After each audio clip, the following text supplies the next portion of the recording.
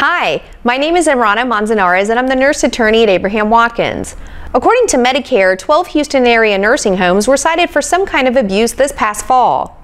Medicare defines abuse as the willful infliction of injury, unreasonable confinement, intimidation, or punishment with resulting physical harm, pain, or mental anguish, and includes verbal abuse, sexual abuse, physical abuse, and mental abuse. If your loved one is a resident at a nursing home, it's important to look for signs that could indicate abuse.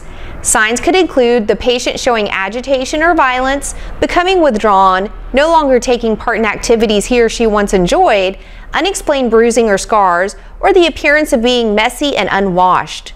If you suspect abuse, the National Institute on Aging recommends talking with the patient and offering to take him or her to get help.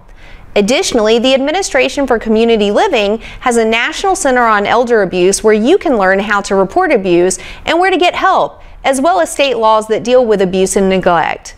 If you or someone you know has been injured by the negligence of a healthcare provider, please feel free to contact Abraham Watkins for a free consultation.